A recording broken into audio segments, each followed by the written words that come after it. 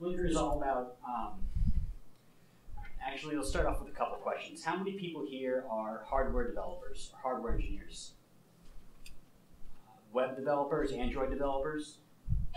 Okay, great, even more. You can keep your hands up too, that way we actually get a great embedded system engineers? Oh, all right, great.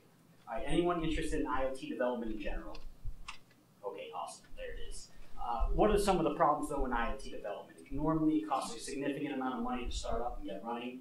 You need specialized expertise of the team, and there's a lot of other infrastructure barriers that you can get up and running. Blinker's here to fix that. Blinker works right out of the box. It's hardware, data visualization, development environment, all packaged inside an easy-to-use platform. So here it is, right here if you can see it. This is actually the development board.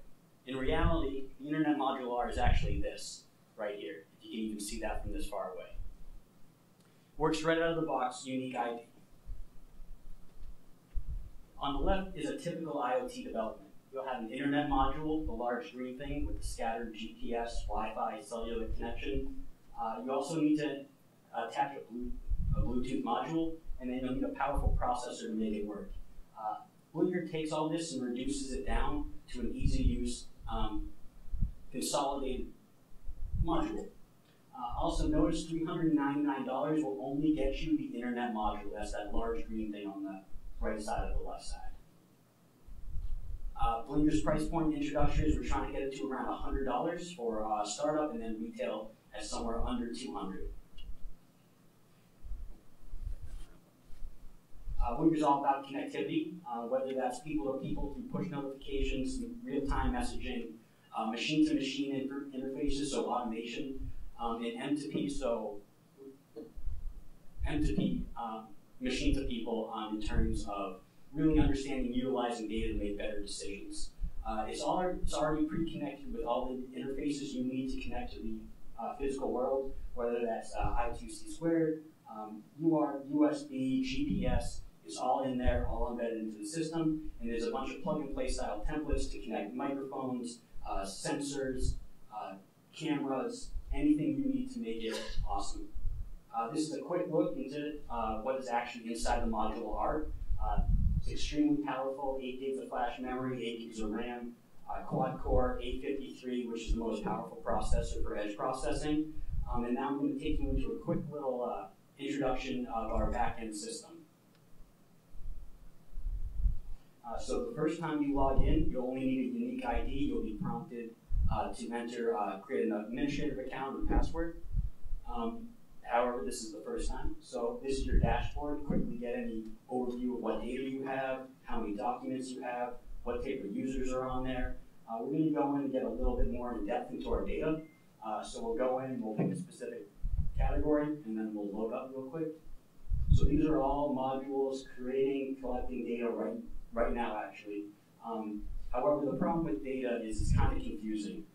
So we pre-integrated a data visualization tool so that we can quickly understand exactly what it is. Set some time frames, set a parameter, we're good to go. So we're going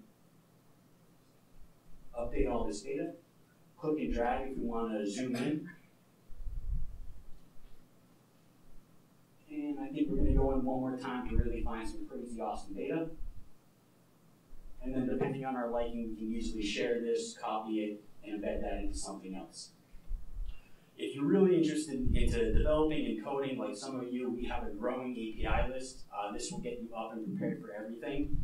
We also have pre-embedded templates, so depending on what exact hardware you're utilizing, you're ready to go with it without it.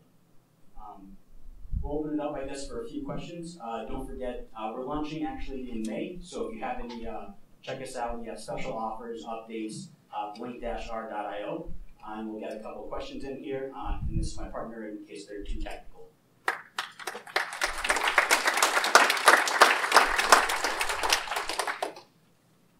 Questions? In the back. What's your vetting process on the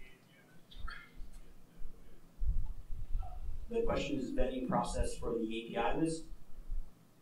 Do not answer that. Can you repeat the question one more time? Vetting process for our API list.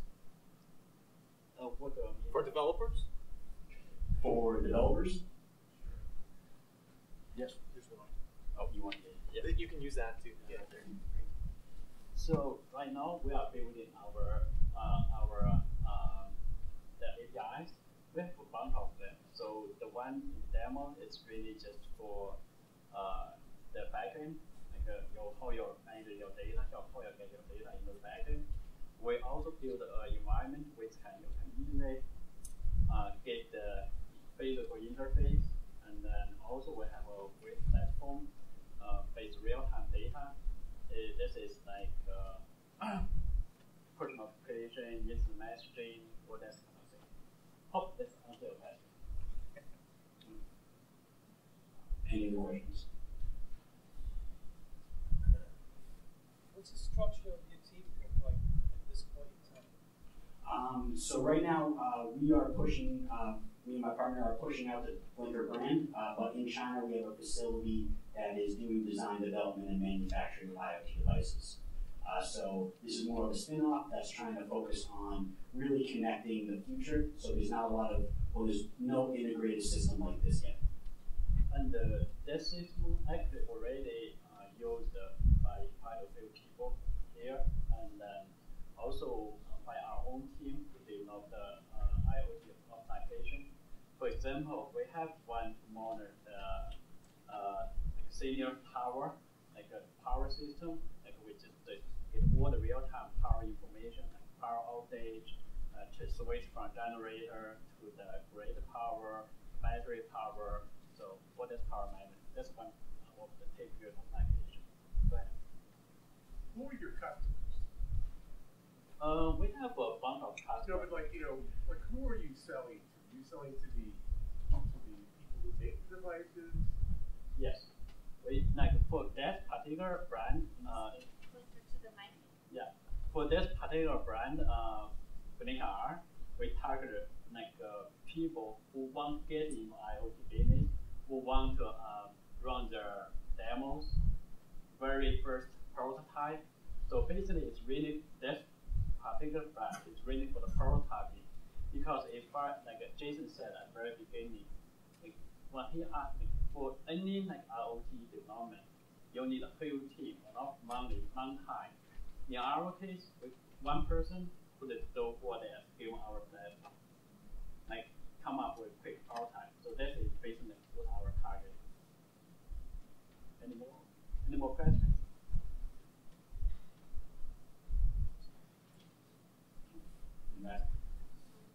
What's the network? Is more like a 3G, 4G, or like a new standard for IoT with narrowband NB-IoT? So what kind of the network? I saw that Wi-Fi over here, but just wondering what else. Okay, for the connectivity, what we have, we don't have LoRa.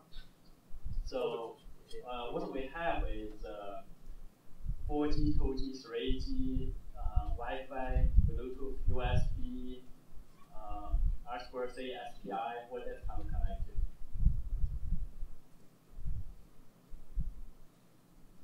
All right.